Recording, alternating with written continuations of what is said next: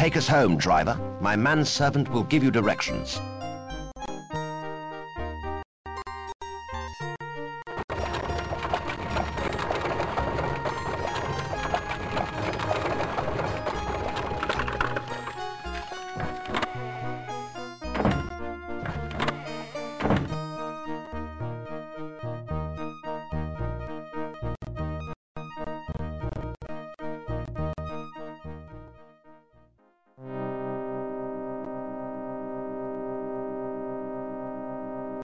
Witness the merciless taunting of the helpless mouse.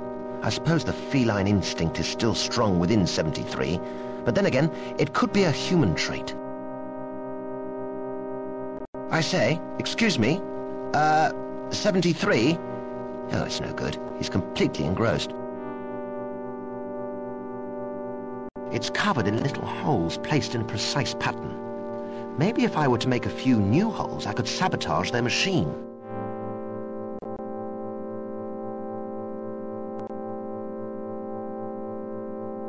Here, kitty kitty, look, a nice, expensive, fragile piece of paper.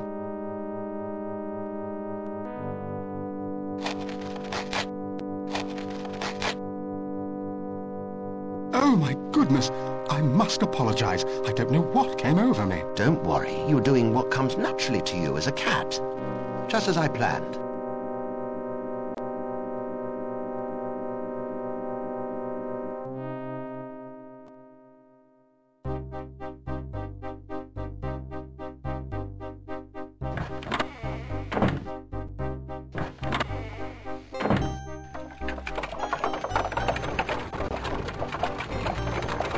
Where to, Governor? The Royal Scientific Institute, Kensington.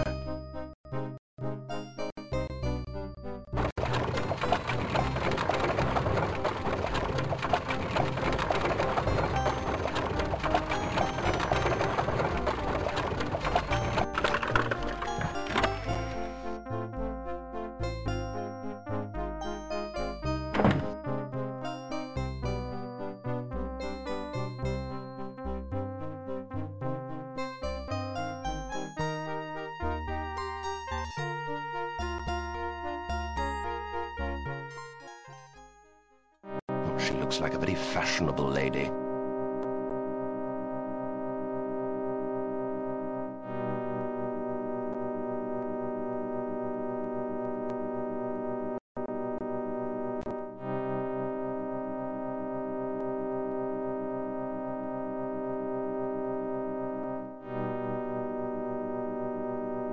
Pompous old academics. What would they know about anything?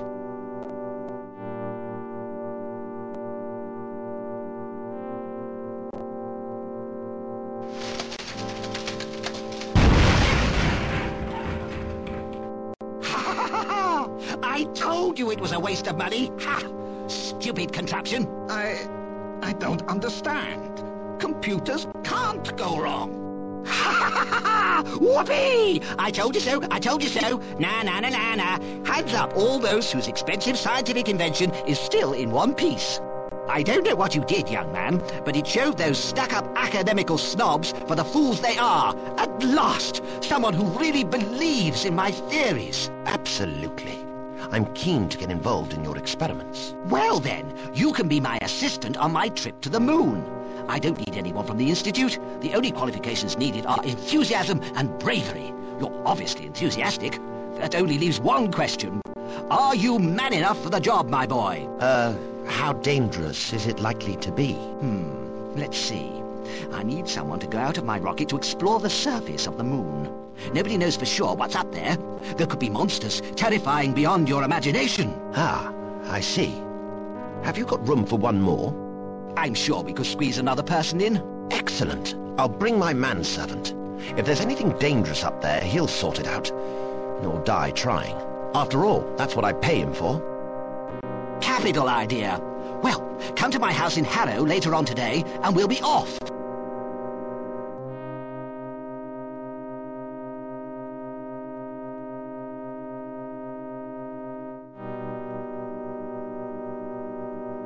If they wouldn't reason with the professor, they certainly won't talk to me.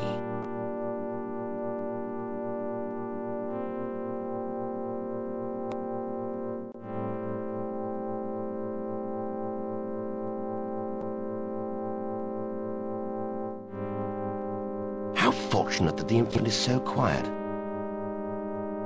Well, she looks like a very fashionable lady.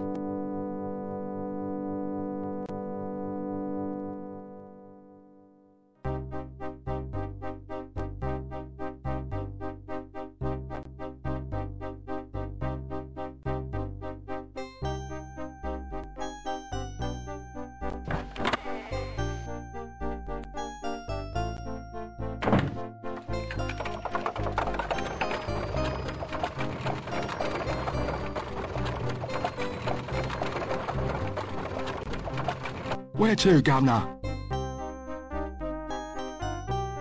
Harrow.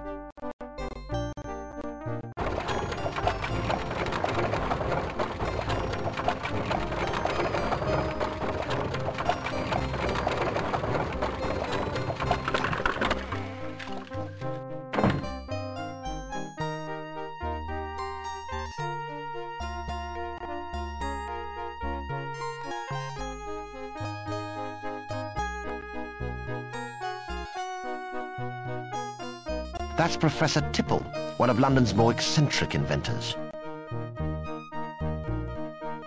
Hello, Professor. I'm here, as requested. Good, good. I'm nearly ready to go. I just need a few more things for our trip. Excellent. I'll wait for you. Is there a public house nearby where I could get a drink? No time for that, young man. You volunteered to be my assistant, so you've got to help me prepare for this momentous journey. Oh, very well then. What do you want? Let's see. Fetch me some vitriol. There should be some in my laboratory somewhere. Oh, and I've misplaced the remote controller for my automaton. See if you can find it. There's a good chap. What on earth is an automaton? Ah, glad you asked, my boy. It's one of my inventions. Oh yes, a steam-driven machine that will help us to perform dangerous and unpleasant tasks from a safe distance. Can't you just use a manservant like everyone else? Good Lord, no. Servants are much too fragile. They're always breaking or bursting or going splat. My machine is far stronger and also far more versatile. I call it Robert. I'd give you a demonstration, but it's already stowed in the rocket. So you want the vitriol and the remote control? Yes, please, if you don't mind, young man. Oh, there's one other thing. I haven't had time to have any lunch, so be a good chap and get me something to eat. I have a bit of a hankering for a ploughman's lunch today. What did your last servant die of? Explosive decompression. Dreadful affair. Sir, I am a gentleman, not a gentleman's gentleman. I do not fetch lunch. You volunteered to be my assistant. That's what you must be. So you want a ploughman's lunch as well? That would be lovely. Oh, I'm so excited. I'm going to the moon.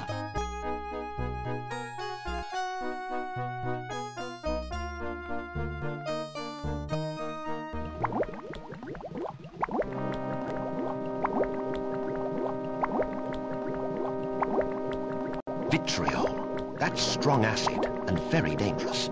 It will eat just about anything. Rather like Mossop, actually. I don't want to risk burning away my carefully cultivated nostril hair. Now that really would rot my insides.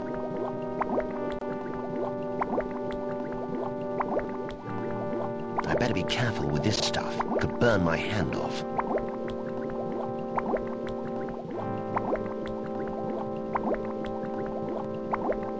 I'm glad I'm not carrying acid around in my trouser pocket, to tell the truth. My fiancée would never accept me if I were anything less than a complete gentleman.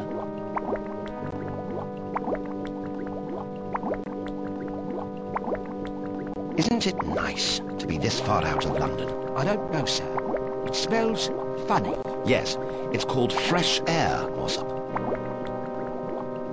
I have nothing more to say to you. Righty-ho, sir. That must be something the Professor is working on.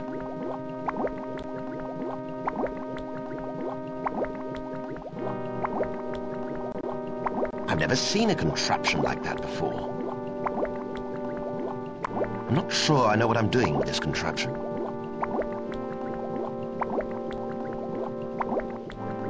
I'm not about to start taking the Professor's inventions apart. I don't know exactly how it works, but I'm sure I'll be the first person on my street to have one.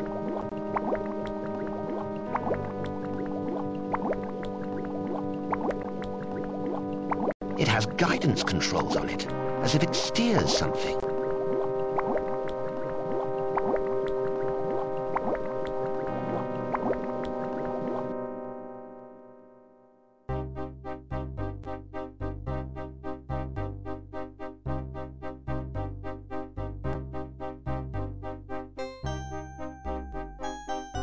You found it! Splendid, splendid. You better keep hold of it for the time being. I don't want to lose it again. I can be quite absent-minded at times, you know.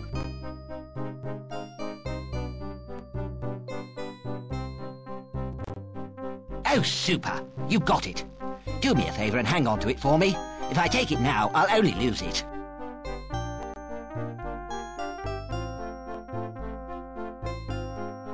I assume that Professor Tipple lives in there.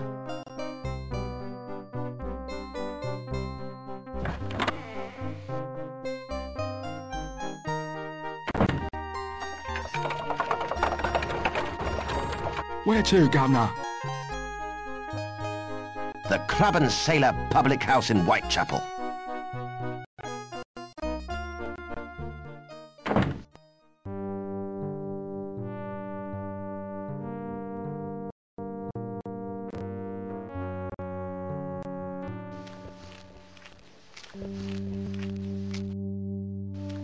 Good day, barman. What's it to be then, sir? I'd like one of your Ploughman's lunches, please. Good barman. Oh, would you now? A ploughman's lunch? That's for your working men. And I can see by your manner that you're a toff. You've never done an honest day's work in your life. How dare you come in here and pretend that you're a working man? You want a ploughman's lunch? Go and plough a field. I'm not serving you. On your penny farthing, mate. I am a working man. And what makes you think that? My great-grandfather lifted some boxes once. That hardly counts as work, does it? I've told you before, I'll only serve me ploughman's lunches to real working men. I am a working man. And what makes you think that? I used to work, then I retired on my earnings. A likely story. I've told you before, I'll only serve me ploughman's lunches to real working men. I am a working man. And what makes you think that? I work hard at being a gentleman. And I'm working hard at not punching your lights out. I've told you before, I'll only serve me ploughman's lunches to real working men. I am a working man. And what makes you think that? But listen to the way that I talk. Lord, love a duck. Yes, we have no bananas. Apples and pears, neither Mother Brown. How are you, me old cock sparrow? That's the worst attempt at a Cockney accent I ever heard. I've told you before, I'll only serve me ploughman's lunches to real working men. I am a working man. And what makes you think that? I pick fights. Your mother was a gin-addled, ugly alcoholic, haggard, toothless old harlot who couldn't read or write. Just 'cause you knew me mum doesn't mean you're working class, mate. I've told you before, I'll only serve me ploughman's lunches to real working men. I am a working man. And what makes you think that? I don't really know. I thought as much. You haven't got a clue what a real working man is. Okay, what is he then? Well, I'm in the liquor business, and I can always tell a man's character by what he drinks. What does a real man drink then? Real men drink something that is feared throughout civilization. The scourge of sanity, the destroyer of livers, the breaker of wheels. Real men? Ha! They quaff a drink so utterly evil that it devours them even as they devour it. Real men drink scrumpy. Cider? Is that all? It's not cider. It might be made from apples, but the contaminants that go into each glass make each mouthful a near suicidal undertaking. It rots your teeth, your guts and your brain. Heaven never smiled upon this sour, joyless pint of miserable corruption, sir. It's the devil's own handiwork, his finest handiwork. No other drink comes close. Well, I'll have a pint of scrumpy then, please. Straight glass. If it's the only way to prove to you that I am a working man and that I have a legitimate right to eat a ploughman's lunch, then by golly, I'll do it. Here you go then, sir. 1 pint of scrumpy, and may the Lord have mercy on your soul. I believe this week's special contaminant is a dead sheep's carcass. That's the concoction I'm supposed to be drinking.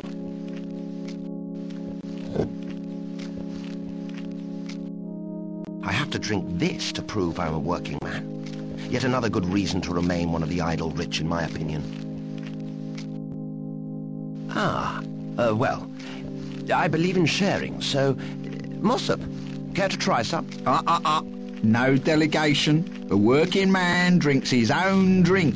Oh, well, bottoms up.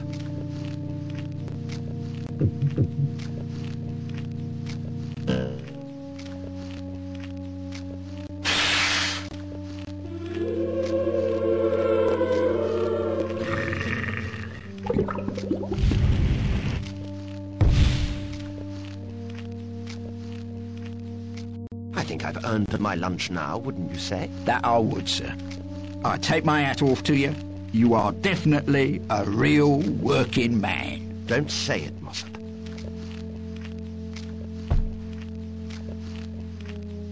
It's my ploughman's lunch, and by golly did I earn it.